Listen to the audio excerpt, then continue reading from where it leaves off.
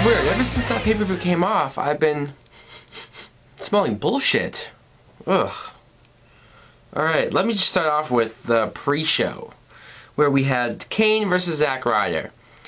Kane versus Zack Ryder, like I said in my predictions video, should have been the main event. But, whatever. You had Kane winning. Not too surprising. Then we had, I actually got the text message before the pay-per-view about them having a battle royal, which when they were coming out during, or at the end of the pre-show, I was saying to myself, are they going to try to like bullshit this battle royal now and have it be like 5 minutes long during the pre-show? But no, they awkwardly have the pay-per-view start with them already fighting, which was weird. I'm like, this is the way you start your pay-per-view? But okay. Christian, the returning Christian, wins the battle royal. It was between him and The Miz last. Because the winner of the Battle Royal would get the choice to face either Santino Marella for the US title or Cody Rhodes for the Intercontinental title. And it's not like I wanted Christian to just come back first night and go for like the world title, but I think it's a pretty step lower, in the lower direction for him to just automatically now go for one of these belts. Next was the WWE Tag Team titles, Kofi Kingston and R-Truth versus Jack Swagger and Dolph Ziggler. Truth and Kofi won. I mean, like, whatever, I didn't really care. The match was okay, but I'm more, I think, pissed that Dolph Ziggler is in a tag team title match and he gets pinned in the match. It's like, I don't know, I'm starting to get sick and tired of hearing myself complain about Dolph Ziggler and wanting him to be in main events or better matches. I'm sick of myself saying that shit, but okay. Divas title match, Layla versus Beth Phoenix. I usually say that I don't give a shit about Divas matches, but this one wasn't that bad. You know, it wasn't that bad. Layla definitely has gotten better since she's been injured for the year and came back. She's definitely got better in the ring. I liked how she just did that neck breaker out of nowhere. It was surprising because I didn't think for a little while that she was going to beat Beth, but she won. Then you had the four-way match. World Heavyweight title, Sheamus versus Alberto Del Rio versus Chris Jericho versus Randy Orton. And this was probably the only match on the card where I didn't know who would win. Where I was actually like, I don't know who's going to win. I mean, I didn't think Alberto was going to win, but it was really back and forth, or even back and back between Sheamus, Jericho, and Orton. I thought it could have won. Anyway, Sheamus got the win. I think I'm more surprised that Sheamus pinned Jericho, though. I think he should have pinned Alberto, because Jericho, since Jericho's come back with the big build-up and the whole end of the world shit, he hasn't, I don't think he's won one pay-per-view match. He came back, first pay-per-view, he lost the Royal Rumble to Sheamus. No Way Out, he lost the Elimination Chamber pay-per-view, because No Way Out's next month. They're finally bringing that back. Thank God. But the Elimination Chamber pay-per-view, he lost the Elimination Chamber to CM Punk. WrestleMania, he lost to CM Punk. Extreme Rules, he loses to CM Punk. And tonight he gets pinned by Sheamus. Wow. Some return for Jericho. He's losing all the fucking time, at least in important matches. But I am glad Sheamus won, because Orton, I didn't realize until they mentioned that Orton was going to be a 10-time champion if he won. I'm like, fuck. He's getting into Cena territory with these belts. Like, too many times, you know? So Sheamus keeping it, I think, is the right way to go for now.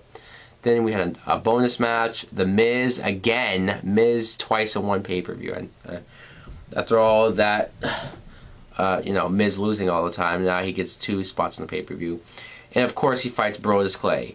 I can't scratch the surface enough on how sick I am of Brodus Clay and how I just don't care. I wish the fans wouldn't. It's not like they're cheering that loud for him, but they're still giving him reaction. Obviously reaction enough for WWE to still be pushing this guy, to still be putting him on pay-per-view every fucking month. I don't know. I'm sick of it. I'm sick of Brodus Clay. I don't think he's entertaining. I don't think the music's funny. I don't think his character's funny. I don't like the girls. I don't like anything about him. He can't fucking wrestle. He does the same shit all the time. The Miz, before the match, doing the dancing was the most entertaining fucking part of that match. I don't know what dance Miz was doing, but it was pretty fucking funny.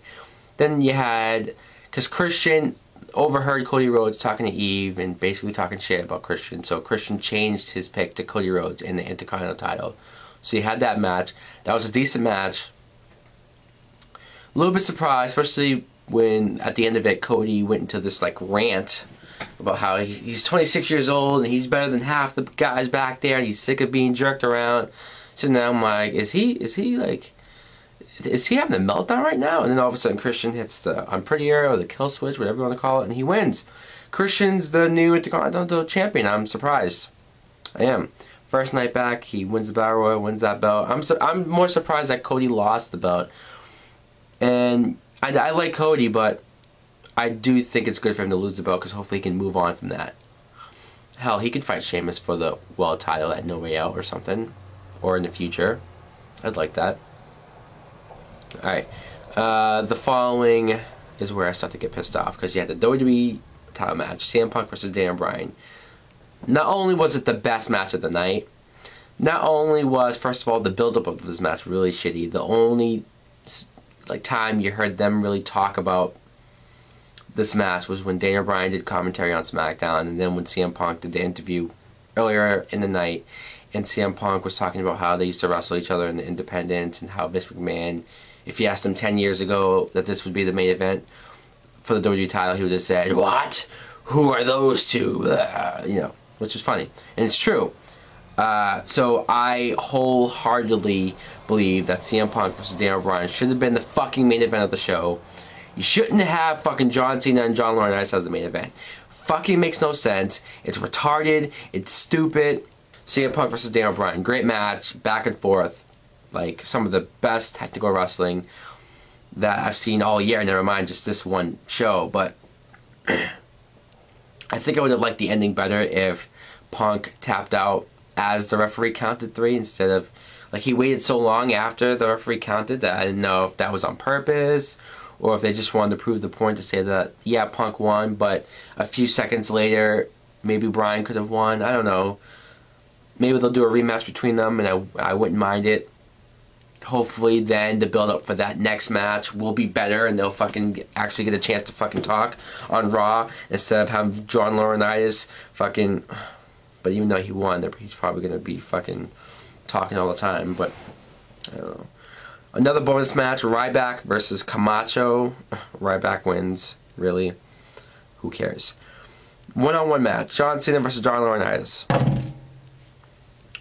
Okay, so what we have for the main event is not only were the fans not into the match, not only do I not give a shit about John Laurinaitis, but John Cena tried so hard to be funny, tried so hard to get people to like him during this match, and the fact that he was beating up Laurinaitis, that it just didn't work. I'm sorry, but hitting the ring bell next to his ear doesn't do anything for me.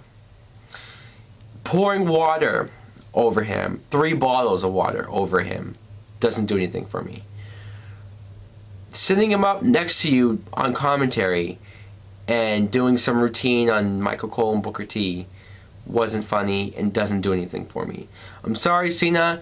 I don't know if you think you're funny. I don't know if someone told you that that would be funny, but whatever happened, it didn't fucking work.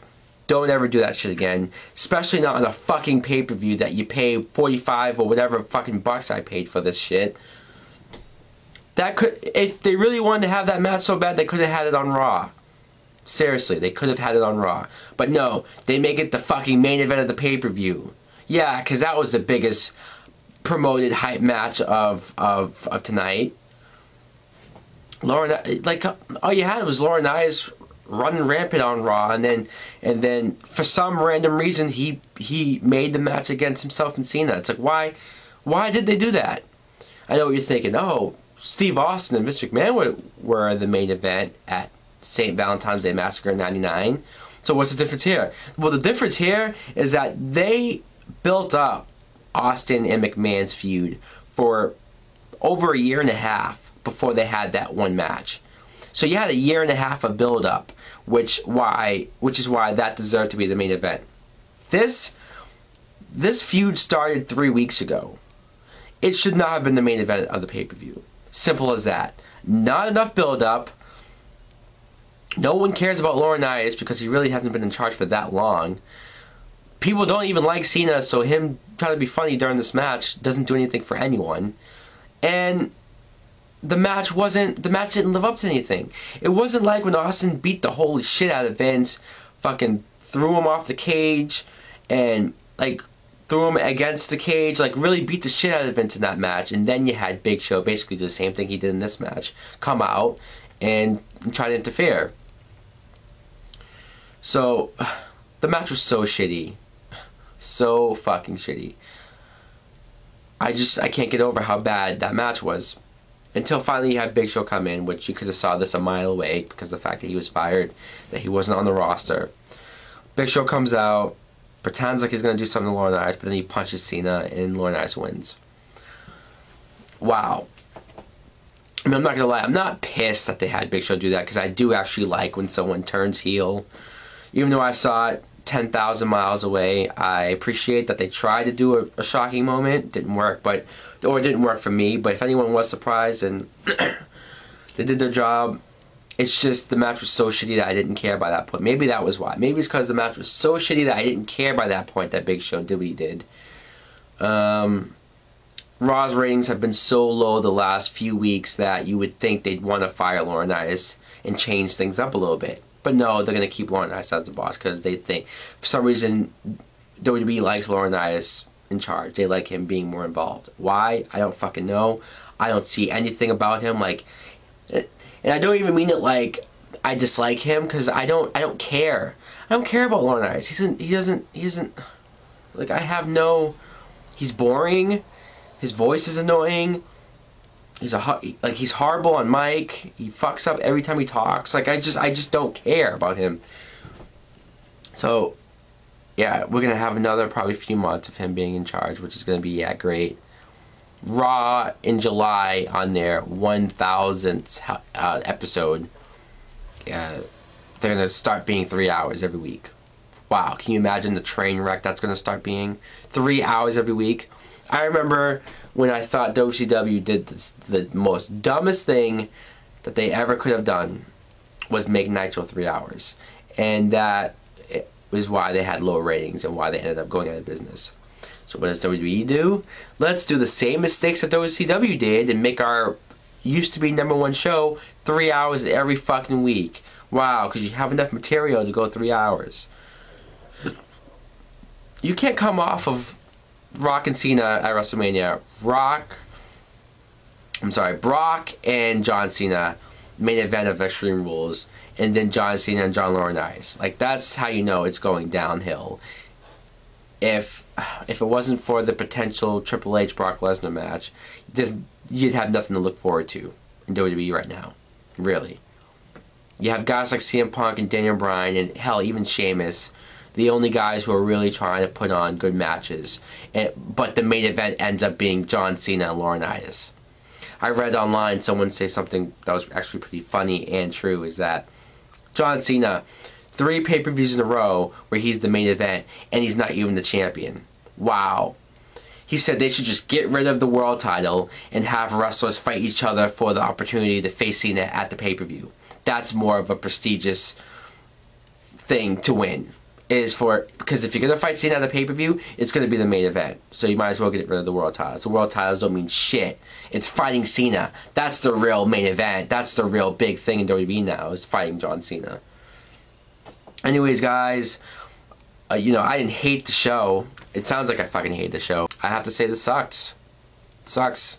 Not really looking forward to No Way Out. Really not. They need to come back fucking hard and strong. And I don't mean have Triple H and Lesnar happen this early. I still want to save it for SummerSlam, but they need something, because this pay-per-view didn't cut it. You should have had Daniel Bryan and CM Punk the main event. But anyways, guys, I've talked for far too long, so thanks for watching, and let me know what you thought of the pay-per-view. See ya!